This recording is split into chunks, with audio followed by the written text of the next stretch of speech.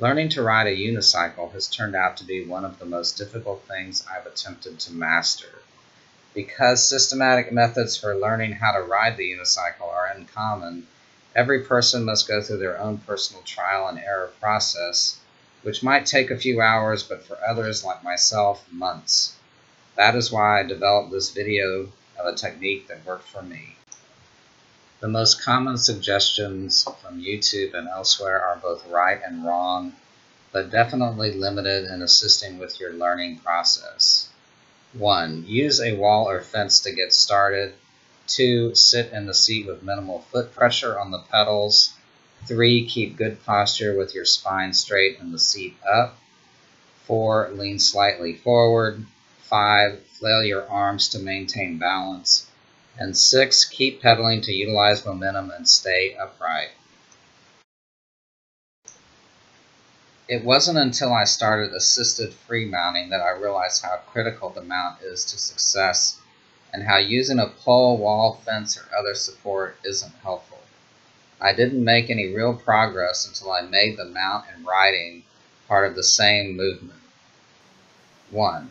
Find a curb or solid edge or piece of wood that you put behind the wheel of the unicycle to prevent it from rolling backwards. I used a concrete shelf built into the floor of my garage.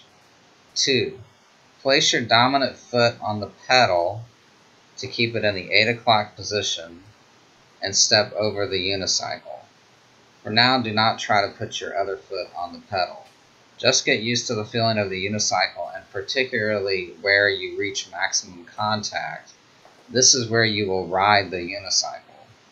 Put as little weight on the pedal as possible. You are just trying to keep the unicycle in place with this foot. If you find yourself applying pressure on the pedal, try tilting the pedal forward with your foot, as this will help prevent you from applying excessive force to it. This is an important step in free mounting when you won't have a barrier to prevent the unicycle from rolling backward. Do this until you feel comfortable. You may have to do this many, perhaps hundreds of times. In the third step, continue with the same motion, but now put your second foot on the pedal, pause briefly, then dismount forward as you did in step 1.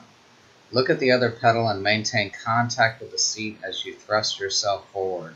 You must maintain pressure on the seat down through the wheel to the ground, otherwise you will put weight in the pedals and your attempt to mount will likely fail.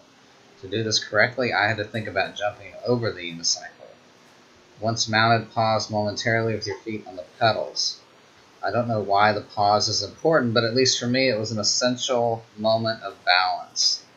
Do this many times until you can do it without putting too much force on one or the other pedals.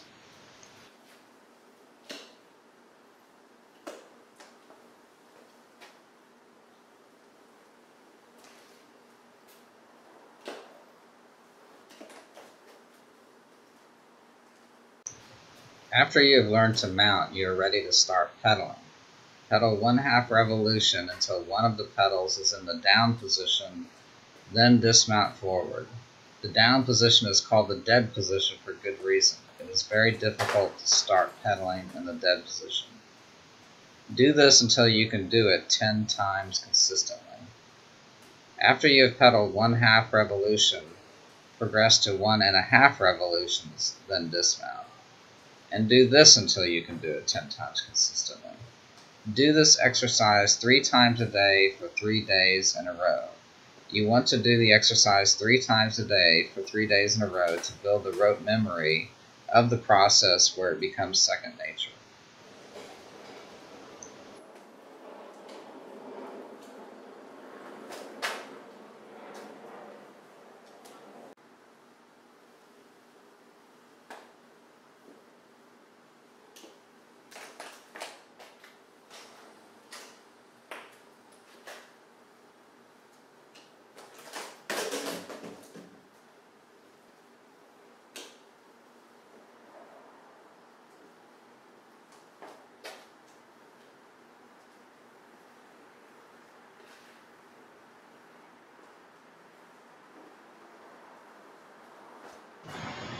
After you have mastered the mount, you are ready to start pedaling forward.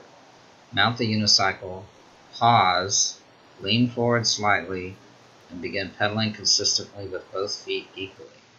Consistent pedaling is important because if you favor one foot, you will torque the unicycle in that direction and likely force yourself to dismount. After you have made a few revolutions of the pedals, correct your posture into a more upright position. The lean forward is necessary to gain sufficient momentum to stay upright, but failing to adjust after you have launched will force you into a forward dismount. Set progress goals each day for yourself and don't give up. You will find that each time you practice, you will pedal a bit further. Don't be discouraged if a practice session starts out poorly. If you keep at it, you will find that you have regained the skills you might have initially thought you lost between the sessions.